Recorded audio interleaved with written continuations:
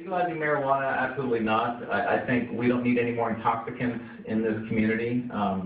It seems to be something that's popular. We can tax it, things like that. I don't see the point. I don't believe marijuana is a, quote, gateway drug to other things, but it's, once again, we have enough intoxicants. We have enough reasons for people to zone out and to be irresponsible.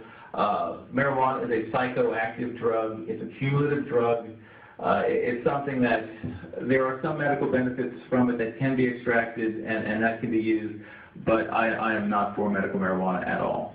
Thank you, Ms. Boscola. Yeah, it's interesting you said that, because I was thinking about the other day. I was reading about it. I do that a lot, and I would think, you can't, right now in Pennsylvania, we're not even close to talking about legalizing marijuana. We can't even get to the point where we're talking about medical marijuana. Let's talk about medical marijuana. If you go to the hospital and you're terminally ill or you're very seriously ill, you can get morphine and other drugs out there that are regimented by a doctor and monitored, right?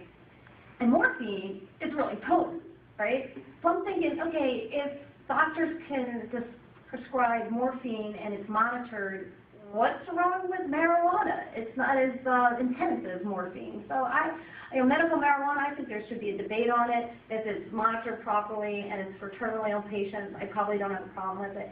Don't even think about legalizing it, though, in this state.